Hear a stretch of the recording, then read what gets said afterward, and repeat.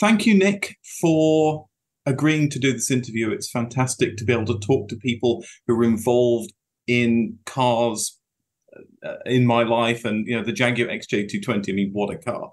It's just such an amazing car. So the first question really is, how did you get involved in the XJ220 project? Yeah, in a way, I was lucky. I was a new designer at Jaguar.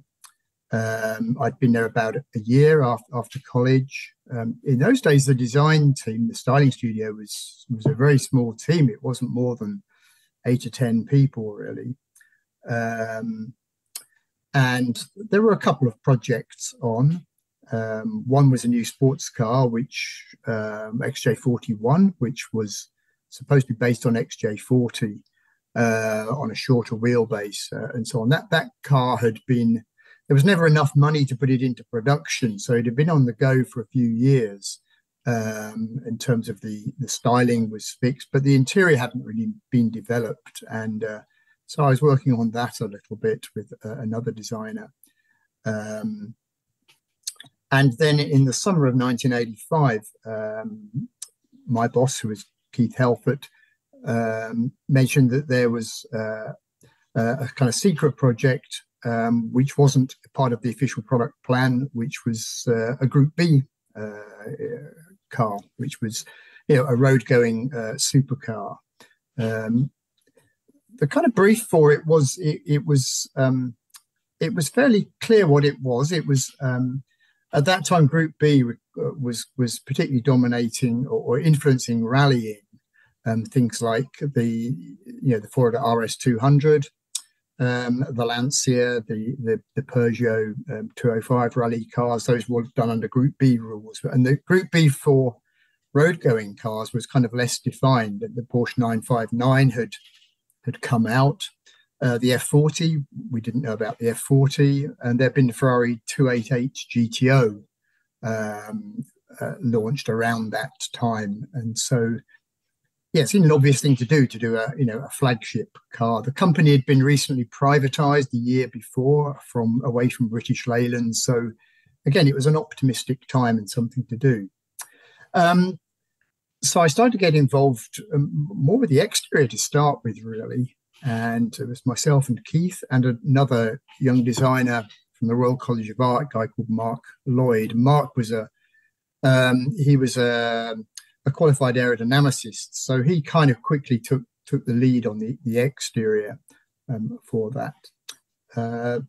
But the good thing was there wasn't really a set time scale. It didn't have to be done in a year or 2 years. It was a fairly loose time scale, and it was a very small group of mainly very senior engineers who were involved in it. So for myself and Mark, we were by far the most junior staff on this team. So when it came to, it was a very sort of loosely run project, very few informal meetings. It tended to be after hours and particularly on Saturdays and so on. So to go to those kind of meetings, we were by far the most junior members there. But after a few months, it was clear that there was nobody was sort of designated to do the interior, and I suppose I saw an opportunity there to take ownership of that.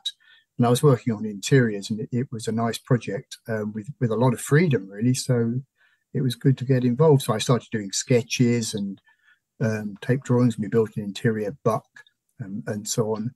To start trying out ideas. So yeah, it's a nice opportunity really to do that. Mm. You learn very fast when you have a lot of senior people around you. Uh, you learn a lot of Yes, stuff very quickly. and Yeah. the work I was doing on other interiors, I was doing. I mean, I was supporting other designers, so it wasn't a clean sheet interior. There was lots of works on things like XJS facelifts. The interior for XJS had to be quite often updated just to meet US regulations, airbags, things like that, all of which involved small bits of design work, but they have to be done. And XJ40 was being finished off. There's lots of bits to finish off on the interior for that, and then other derivatives, long wheelbase and so on. So there were other interior projects going on. So I hadn't done many interior projects when I started on this one. Hmm. So obviously, after this, you went on to work for Honda, and that's all passenger cars and regular cars. But so, what's the difference between doing an interior for a supercar versus a like a regular passenger car? I think actually it's a lot easier. Later on, I worked first for Peugeot in France and also for, then 10 years with Honda. With Honda, we did a lot of interiors and, things like Honda Civics, and CRV, Accords, and so on. Yeah, with those kind of cars, there are many, many constraints to do with cost, particularly, and to do with packaging.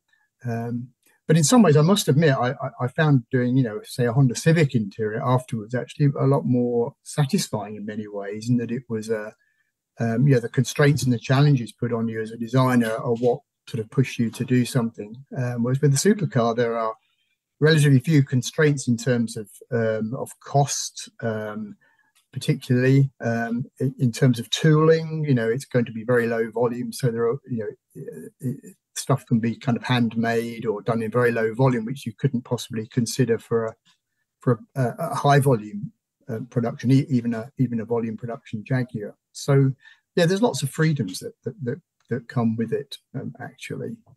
Yeah. So the original XJ220 had butterfly doors, and was that a particular challenge for the work that you did to try and make those fit in, or is it's just a door? Yeah, the doors they could have been conventional doors. So from the exterior point of view, it was fairly open for the concept car. I guess because it was a concept, we did butterfly doors just for the drama, the theatre of it, as a concept.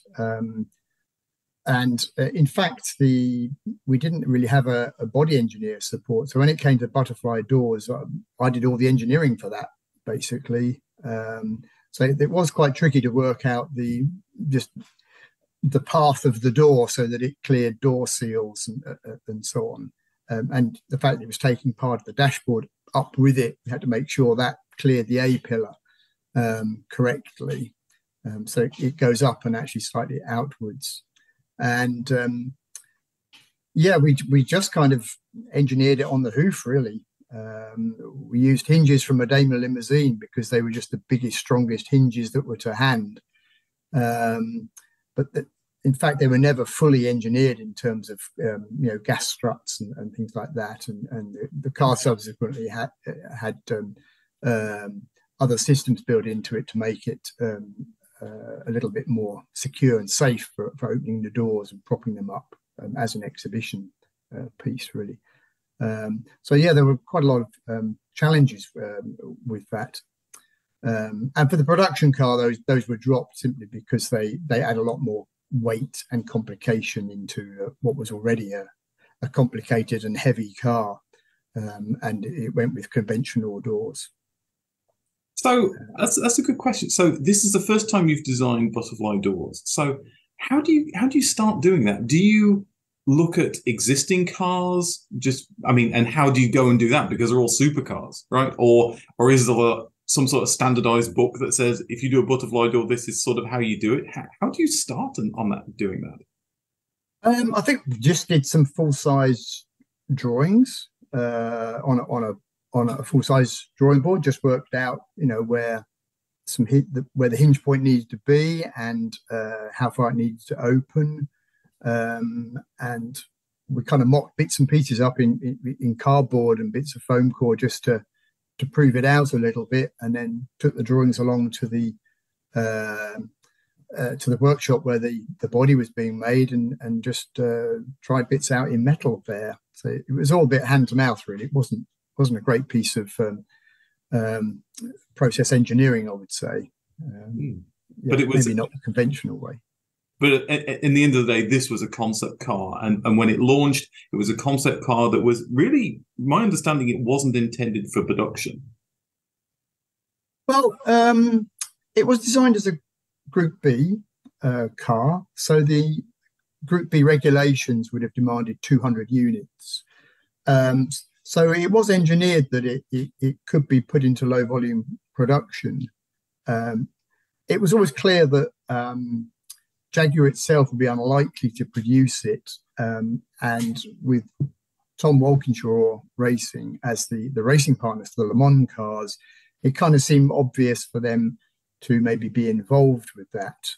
They were starting to be involved on the road cars as a factory supported tuner, a little bit like Mercedes and AMG or BMW M Sport. So Jaguar Sport as a company was formed between TWR and Jaguar. So they were the obvious candidates that there could be a facility there that could build 200 off. So it was particularly on the engineering side in terms of the four-wheel drive system and the suspension and the bodies. It was planned that there could be 200 built. So it wasn't purely a one-off concept. There have been consideration to that. Okay. However, when the project was then given to Jaguar Sport in 1990, and they went through the car, they really had to start all over again. There were a lot of parts of it which hadn't been considered as a concept, and in terms of road regulations, things like wing mirror positions, vision angles, where it was right on the limit. There are regulations for the downwards vision from your eye to the base of the screen over the bonnet of sort of 4 degrees downwards and sort of 1 degree over the instrument panel and so on. And it was right on the limit of those in the concept car. And that was still a challenge with the production car.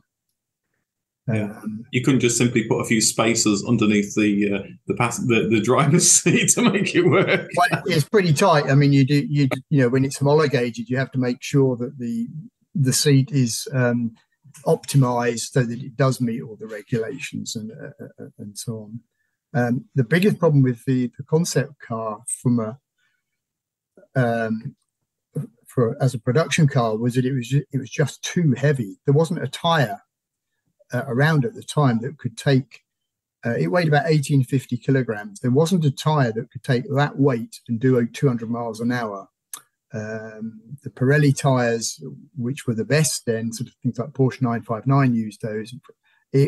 Those were much lighter cars, so it had to lose 450 kilograms. Otherwise, there were no tires that could take that weight and that speed, and that's what drove the need to ditch the V12 engine, which is an incredibly heavy engine and four-wheel drive system, and go for something which was feasible, which could actually achieve over 200 miles an hour, and so on. And that's where the other engine came in. So the concept car as it stood, that couldn't have become a production car. It was just too big, too heavy for that. So it's released as a concept. Everyone loves it at the motor show, and Jaguar decides, okay, we're going to produce this. So you're now taking a concept interior design and you're now turning it into a production car. So what were the challenges around that? And also, this is about the time when Ford purchases Jaguar. So did you end up using Ford parts in the interior, or how much flexibility did you have to be able to use bespoke parts versus Jaguar or Ford parts? I'll answer the second part first. There weren't really any constraints put on us. It was right. You're correct that Ford bought Jaguar at the end of 1989, which was just about when the project for production was being started by Jaguar Sport. Because it was so specialized, there weren't really any constraints put on the other engineers in terms of sourcing parts. There weren't many parts that they could have used from Ford in terms of suspension or braking or anything. For the interior, yeah, I did choose Ford parts. I wasn't under any pressure to. It was simply that there was kind of the feeling, well, if Ferrari used Fiat parts and it seems okay, it's part of that kind of link to the parent company, then maybe for us to use Ford parts wouldn't be a bad idea. And Jaguar itself didn't have many components. You know, it had two models, XJS and XJ40. Yeah, there weren't actually many parts to choose from, and they weren't particularly suitable.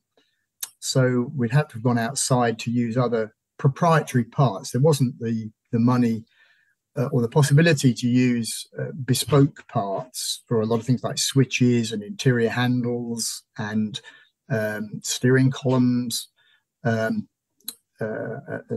so on. So they would have to be off the shelf from something. And if it had come from, I don't know, a Renault or something at that time, I guess it might seem a bit odd. People were always going to spot where these come from. So maybe if it came from Ford, that was less of an evil than if it came from a Rover car or something like that at the time. So the vents were from a Ford Fiesta, and the interior handles were from Escorts. And trying to remember some of the switches, I think, were also Ford. So it's those kind of plastic interior parts which are very expensive to tool up, way beyond the budget. So we had to source those from something. So those were Ford parts. So that was the thinking behind that. After the concept was shown, I'd left Jaguar, and so did Mark Lloyd, the other young designer. He went to Citroën, I went to Peugeot. And what happened then was when the Jaguar Sport team of engineers started on the project, they didn't have anyone to do the interior. And I just had a phone call from Tom Walkinshaw's secretary one afternoon towards the end of '89 saying, well, would you like to come back to the UK and do this project? And it was kind of a difficult decision because I hadn't been in France very long and I was enjoying my new job. So I was quite torn between the two possibilities, really. But I guess there's half of me that sort of wanted to finish the job off and thinking, well, I don't want to trust it to someone else to do that. And it is a nice project to have in your portfolio as well. The big problem when I then arrived back was that the rest of the team had started on this project about 3 months before. And so lots of the decisions about the interior and the way the car was being shortened and redesigned, in terms of the interior chassis, there hadn't really been any consideration about how the interior would fit into that. And the other constraint was that the photos had all been published and the deposits had been taken, £50,000 from 350 customers. So the car and the interior had to look like in those photos as far as possible. And so after about 3 days, I had to go to the project boss, Mike Morton, and say, there's no way that the interior that I designed could fit into this new interior package. There's whole chunks of chassis that are in the way. And so that wasn't a good start, really. So it was quite a challenge to get that interior theme into the new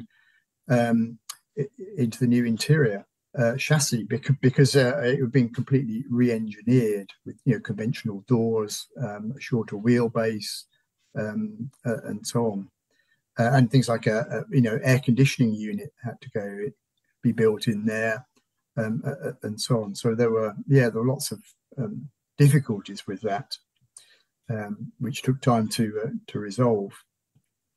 When the car was shortened, there was 10 inches taken out of the wheelbase, which is a massive amount, and 2 inches out of the rear overhang. 8 inches out of the wheelbase and 2 inches out of the rear overhang. But everything forward of the A-pillar wasn't changed. And Keith Helfer is the exterior designer, and myself, we wanted to both change the front of the car and move the front axle forward because it looked a little unbalanced then. But by that stage, it was too late, and they were saying, the program's got tight deadlines every week. There's a very tight timescale on this, and they've already started on the designing of the front end for crash performance and so on. And it was way too late even then to start redesigning the front end. So yeah, that's a bit of a regret that you could have done with the front overhang shortening, the front axle moving forward. It would have made a better interior package too. But yeah, there was a very tight timescale by this. It was 18 months to design it for production and launch it by September 91 at Tokyo Motor Show. And then first cars would go on sale a few months after that. So there was really tight timescales every week, whereas the concept had a very leisurely timescale over several years. The production car was very different. It was very, it was very tight in terms of development and testing, particularly. So prototypes had to be built very quickly. So a lot of design decisions had to be taken really for those first few weeks and months. Pretty fast. So yeah, that was that. Yeah, very stressful time, I would think. Yeah, I have to say Ford. It again quite lucky in that Ford really didn't get involved very much. They'd just bought Jaguar. They had big problems with Jaguar with what they'd bought in terms of the company and the factories and the quality, and the fact that there were no new models in the pipeline. So I think Ford senior management were quite happy that this supercar was kind of being developed. It was bubbling away in the background. It was still newsworthy, and it was the only thing that was going to be new for at least 2 years. So they were kind of quite happy for it to go on in the background. And because it was a limited production, very high performance car, they were happy to leave it to TWR and the engineers there to develop it as much as possible, rather than get their own people involved. A couple of years later, I think it could have been quite different. They would have put people in to run it and manage it. But there were quite a number of Ford people that were there. People like Mike Morton, who had come from Ford. He developed the RS200. So again, it was lucky that he was a very trusted person by Ford, and they left him just to get on with it. It was good. I think once projects start, I think it's harder to stop them. Plus, the XJ220 was also budgeted that it was going to make a profit, so it's a natural thing. Plus, it's a halo car, so it's a natural thing. We're just going to keep it going. That's it. It was self-financing because the customers put down £50,000 deposits, so there was £17.5 million sitting there in the bank that was paying the wages and paying for the tooling and the development, and for most of the development time, that was going to be enough. And Tom Walkinshaw seemed quite happy. He realised there was a profit margin. That towards the end of that 2-year period, that budget was being eaten up pretty fast, as is often the way. Things didn't necessarily go to plan. Things were delayed. Stuff had to be redesigned. And there wasn't any new money coming in. Things started to get a little bit tight towards the end, and they needed to get cars into production and sold to bring money in. So again, Ford weren't having to put their own money into that. It was a self-financing project. Again, very unusual from that point of view. So how important was TWR to Jaguar in the 1980s? They were vitally important in terms of the racing side, or the Le Mans cars from 1980. Well, originally the British touring cars with the XJSs, and then later the XJR Le Mans series. That was totally TWR. There was very little direct involvement from Jaguar at Browns Lane. And it was bringing great headlines and race successes and so on throughout the 80s, which, as a newly privatized company, made it an exciting company, which was was seen to be able to start to compete with Porsche and Ferrari for the first time. It made it a much sexier company, and a company which was would be a good bet to take over, either by GM or Ford, as it turned out. Those were the two that were most interested in it. Mm. The brutal truth was Jaguar probably couldn't have continued as an independent manufacturer for much longer than the late 80s into the early 90s. With the recession in the early 90s, without Ford behind it at that point, it would have been very, very difficult. So there were kind of some glory years in the late 80s, and TWR were definitely a key part of that in terms of bringing race success. Winning at Le Mans in 1988 particularly was a really high moment. And that Le Mans moment was just before the XJ220 supercar was launched, matter of weeks before. That was in the June, and it was launched in that autumn. So there's still a lot of hype about Jaguar and successes and so on. So that the timing was great with that. So one part of the interior of the production car, which is a little bit interesting or different, is that you have this wraparound part on the driver's side where you have a set of, I think it's 4 gauges, or there's some additional gauges over there on the driver's side. That's a bit of a unique element. Why did you incorporate that? Was it really just trying to fit things in because everything was so tight? There were two things really. One was just that the doors were very, very deep. It had these wide shoulders to it, so the doors were incredibly deep in themselves. So part of it was just, what can we put in there to fill up the depth of the door on the driver's side and give it some functional benefit. And the second reason was, that kind of wraparound thing. It was a reversal of what had been the layout of the instruments in the D-Type and in XJ13 to some extent. There were extra instruments on those cars. It was on the center of the car facing towards the driver. So it was just a reversal of that to put them into the doors. And I sketched this out, and Jeff Lawson, the design director, he kind of looked at the sketches and said, yeah, I like that. And he reminded me that Vauxhall and a project he had worked on, which was the Vauxhall SVR concept from 1970, had put the instruments in the doors as well. That was a car I knew nothing about. And he showed me some photos of it and said, yeah, they tried it then. And so he was kind of keen on the idea as well, because it was an idea that he'd been involved with earlier on. So partly to give the wide door some functional benefit and a unique theme as well, and partly as a sort of nod to heritage as well with that. But yeah, I mean, they were just auxiliary instruments of oil temperature and oil pressure, and a clock.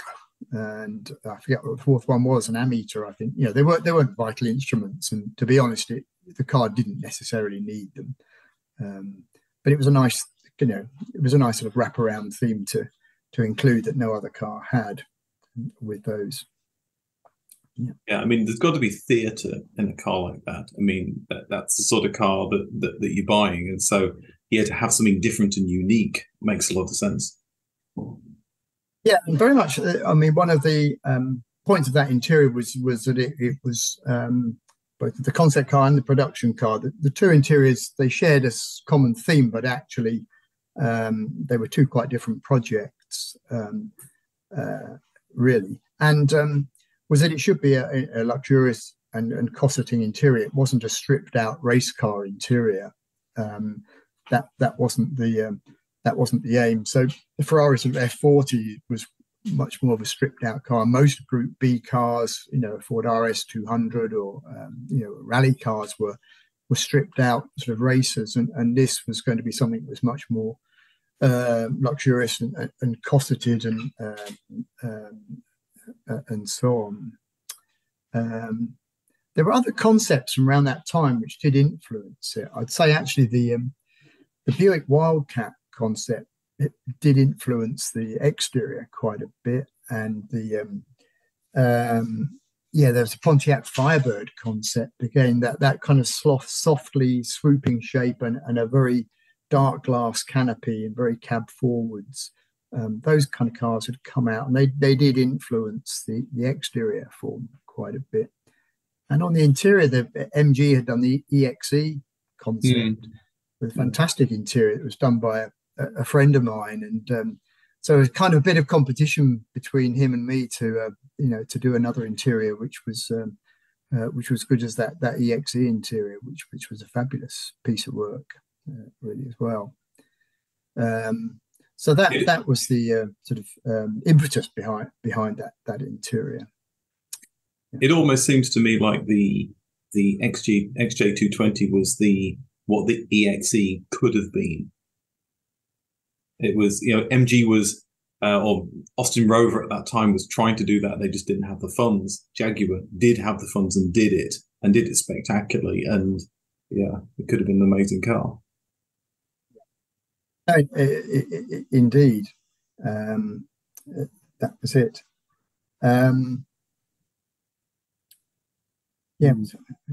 Other parts of the interior, in terms of proprietary parts, the seats were very difficult because they had to be adjustable seats, and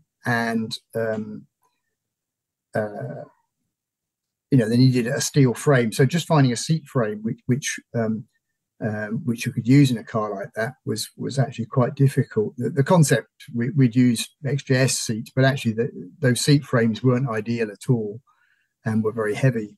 And I found that the BMW Z1 seat, Z1 had come out. That seat had a seat frame which sat very, very low onto the floor. And so we used that seat frame unchanged and just put new foams on it. And that was the seat for the XJ220 that was done that way. There'd be no other way of doing it, because to meet crash performance and so on with safety belts, you couldn't just have a Kevlar race seat or something like that in a car like that. It just wouldn't have met those regulations. So it's interesting. There were two very different groups with the production car, because most of the engineers were race engineers, so there was very little understanding of developing a production car, because even at 200, it's very different from a race car project where you produce one or two, possibly four or five. So for those guys, dealing with tooling up parts, and lead times, and the fact that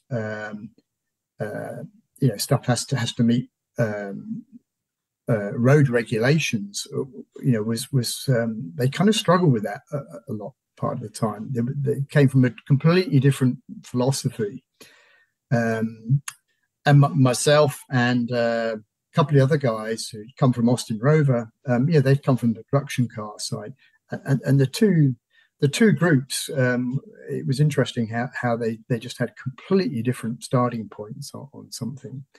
And the vast majority were race car engineers, and all the technicians come from racing teams and so on. So, dealing with interior trim and switches and plastic parts, and getting fit and finish and high quality in things like soft trim and leather parts, and getting carpet to fit properly was a complete anathema to them. They really couldn't get their head around it at all. An interesting learning experience on both sides. Then it was strange. Yes. With the production car, there was quite a lot that I did, actually, because I was on the TWR side. I was the only designer involved in who was on the books, who wasn't an engineer at that time. So when there were lots of other small parts on exterior that needed resolving, whether it's wheels or door handle details or grills or stuff like that, there were lots of bits that actually I ended up sort of doing quietly with that. there was a little bit of politics involved in that. From the TWR side, they didn't want to go back to Jaguar to get Keith or another designer involved with that, because they were a bit afraid of that it was going to hold things up and and stop them hitting deadlines. So if it could be resolved in-house, or they could use me to do a lot of that stuff, it was a lot easier politically.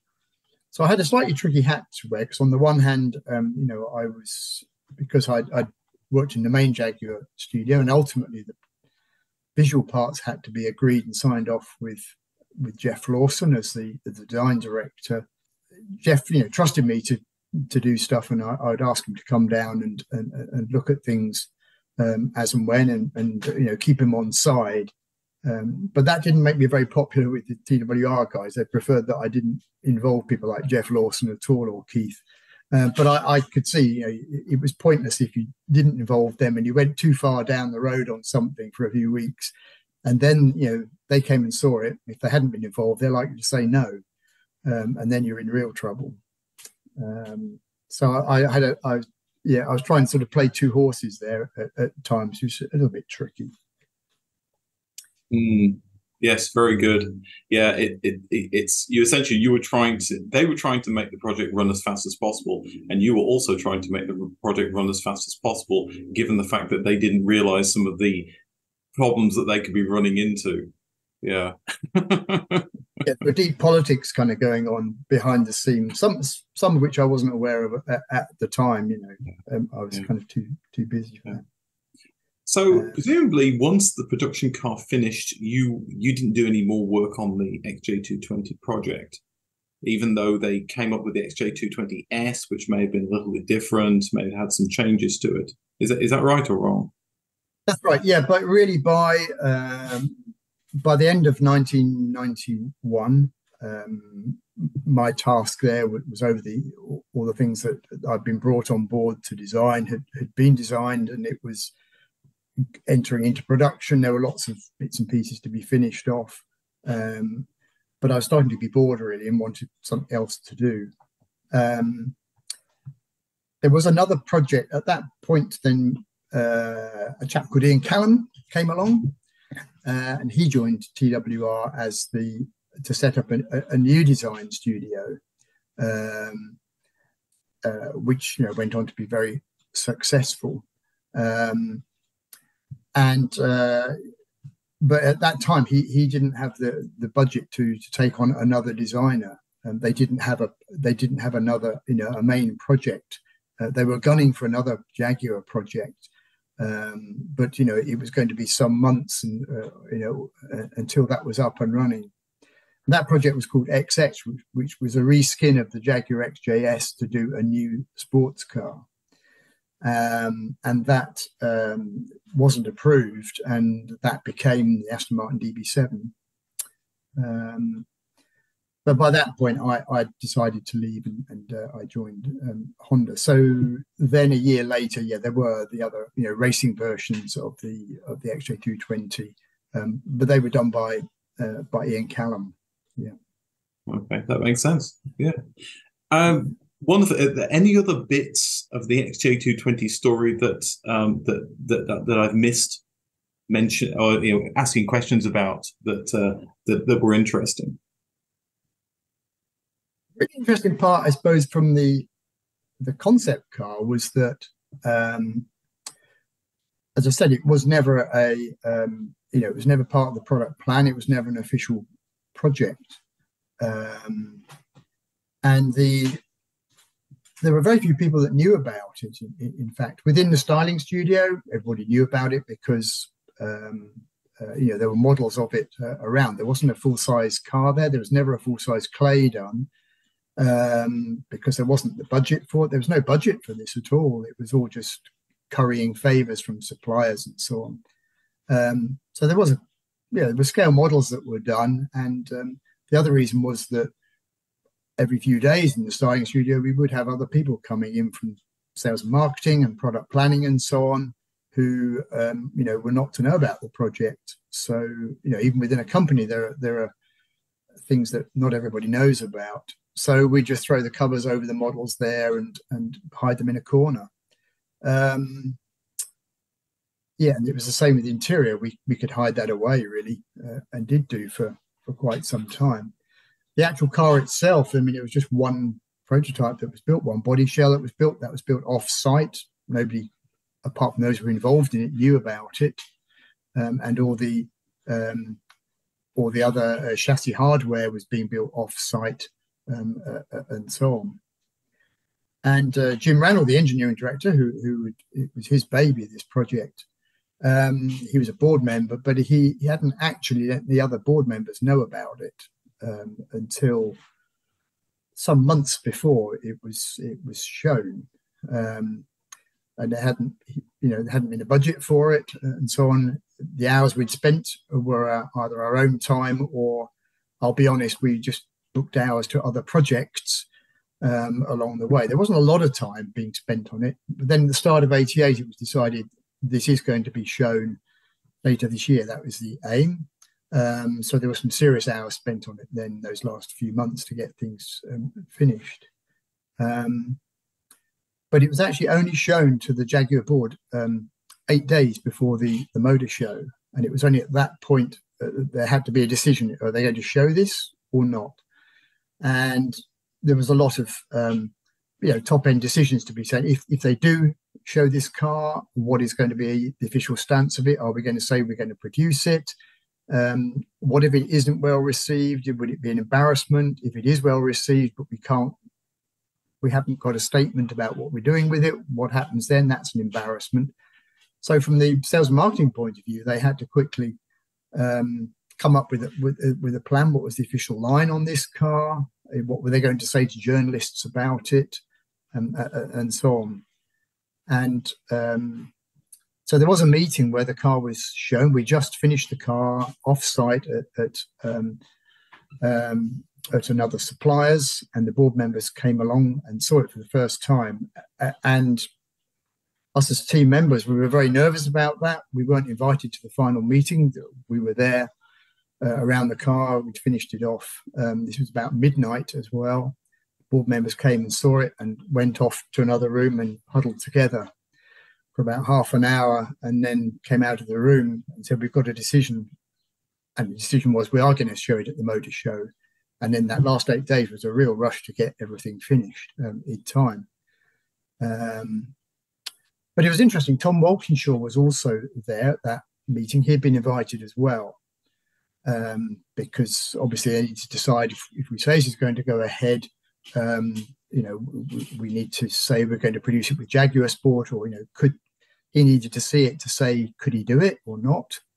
And so when he saw the car for the first time that evening, he was absolutely white. His face went white. He was so shocked, because of course he had been developing quietly his own road-going supercar with Peter Stevens, XJ220, and he knew nothing about this.